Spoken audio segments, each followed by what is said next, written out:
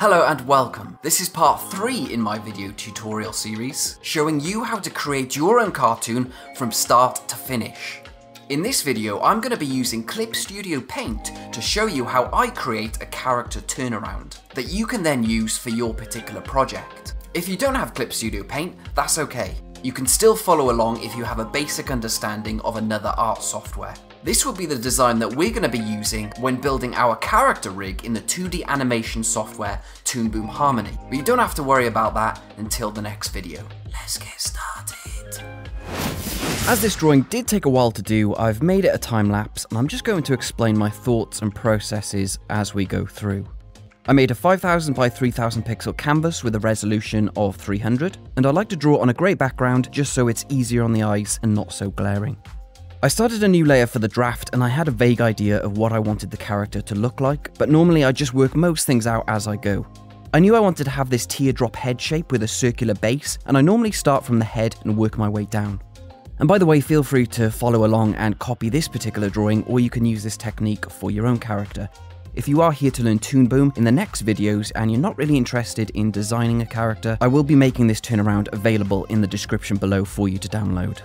Back to the drawing, I am starting with the quarter pose first, as that is the angle we are going to be seeing most in our animation. And in most television cartoon series, if say two characters are talking to each other, they would not be shown side on to the viewer as you might expect to see in real life, but instead at a quarter angle so we can read their expressions better and it just looks a lot more appealing to the eye.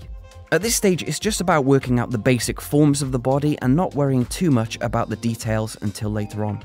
You can see that I've added some guidelines down the head and the torso just so it's clear in my mind where that center line is, and also brought in a vertical ruler just so it helps me keep the character balanced as I'm drawing. I'm using a default pen with 0 stabilization, which you can adjust in the tool properties window here. You can drag a ruler from here, or you can use the ruler tool here. If you don't want your pen strokes to snap to the ruler, just click this button up here. I do regularly flip the canvas. That helps me to see any mistakes which I might have made, which you can do from the edit menu, but because I do use it quite frequently, I've assigned a shortcut for it via the shortcut settings, which you can access under the file menu. I like to do my drafts using small strokes at first, and I will continuously use the lasso tool to select different parts of the character and adjust the positioning and proportions as I go. I am taking perspective into consideration, so the leg and the arm furthest away from us will be slightly above the ones nearer to us. This character design is relatively basic, and I like to keep the shapes quite simple because we are going to be using this to build a 2D character rig from it later on in Toon Boom, so try not to overcomplicate things if you don't need to, especially if you're new to character design and rigging. But even though it is a simple design, making a strong and clear character silhouette is an important part of making an effective character turnaround. So now we're starting to add a little bit more detail as I'm starting to be more comfortable with the overall shape of the character, so facial features and clothing. Because it is a quarter angle, I've made the furthest eye a little bit squashed as it is on a curved surface.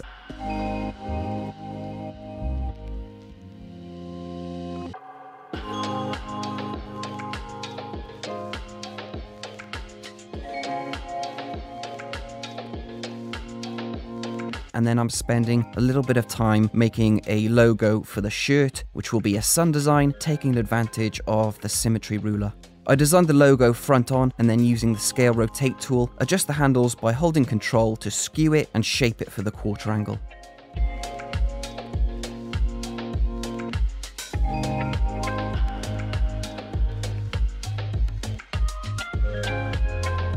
Again, just making minor adjustments as I go using the selection tool.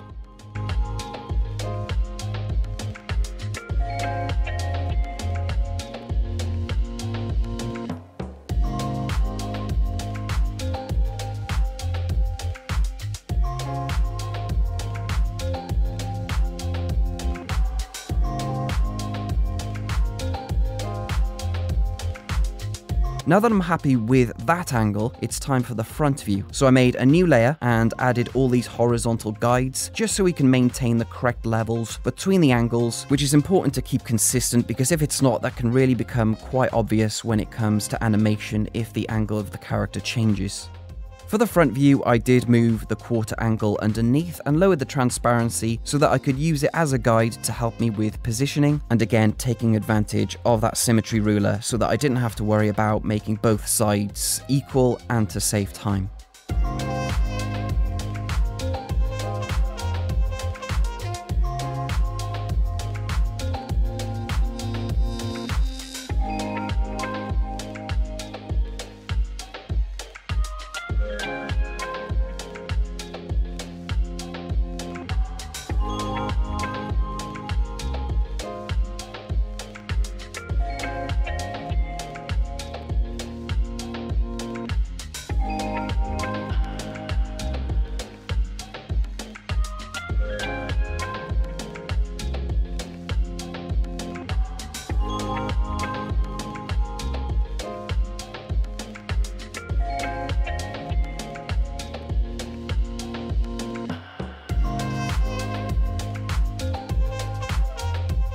Moving on to the side view, you can see again I've duplicated the quarter angle to use as a guide, just like I did with the front view. The top of the head does curve back a little bit as he turns to the side, and I made sure to make the torso thinner for this view.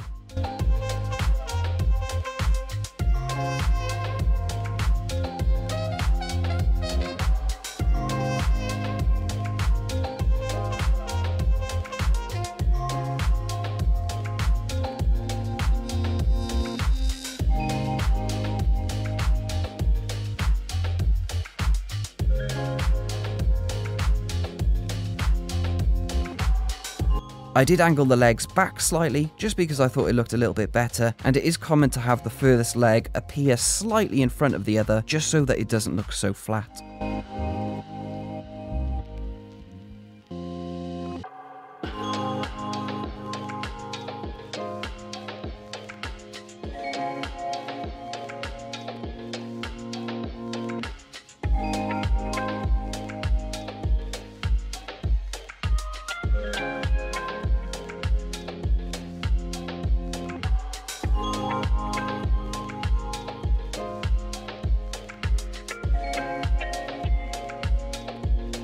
The backwards angle is super easy because all you need to do is duplicate the front angle, and then you can erase the face and the logo, and then update the hands and feet just so they're pointing away from us.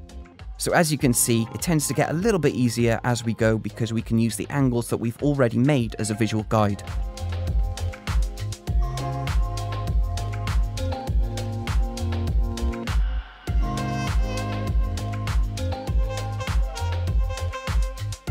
For the back quarter angle, I did base it off the quarter angle and did a similar thing with what I did for the back angle, but I flipped the head in the opposite direction and adjusted the overall body shape to make him look like he was facing away from us.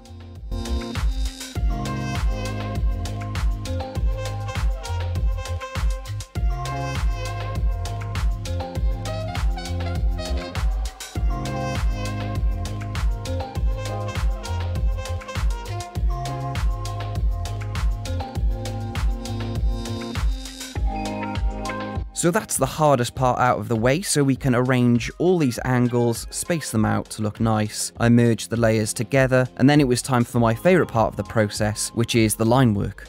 When doing line work in Clip Studio Paint, something I highly recommend is making a vector layer, which you can select here, rather than a raster layer. The vector layer works in exactly the same way, except when you cross or overlap lines, you can erase whole lines with the vector eraser in one click without disturbing the other line or having to make additional layers, which saves so much time and was an absolute game changer for me when I switched from Photoshop. You can enable the vector eraser in the tool property window here. You can also adjust points within the line to fine-tune them and adjust the thickness of the entire line after you've made them with the correct line tool found here. Very helpful. For this style of character, I wanted to have very clean, smooth lines, so I'm using the pen tool with 40 stabilization, which will help with smoothing those lines out. I just duplicated the pen tool with this button here, and I have one with stabilization and one without, just so I don't have to constantly change the stabilization every time I want to use the pen tool for different purposes. I wanted to make sure all the lines were the same size, so I took note of the line thickness so they would all be the same, apart from where they taper off at the line ends. Because I wanted the base of the head to be perfectly circular, I did use the circle tool, and holding control allows you to maintain a square aspect ratio. I prefer creating the circles from the center, which you can change the options for in the tool property settings found here. I used a lot of straight lines for this character as well, so using the pen tool, if you hold shift, it will make a straight line from the last place you clicked.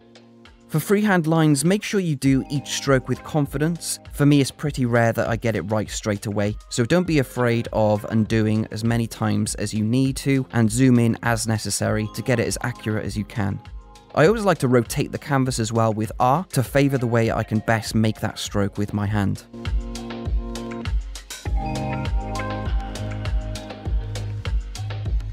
Next was the colour, so not a lot to talk about here, but I went for something nice and bright and appealing, so yellow as a primary to fit in with that sun aesthetic that I was going for, then using pink and blue with white accents. I like to use matching colours for the different items of clothing, but never have the same colours touching if I can help it. Remember to set the line work as a reference layer with this button here. That will allow the fill for the layers underneath to stay within the lines, and you can control how much the colour goes beyond the lines in the tool properties window here, which is another really nice feature in CSP which saves a lot of time.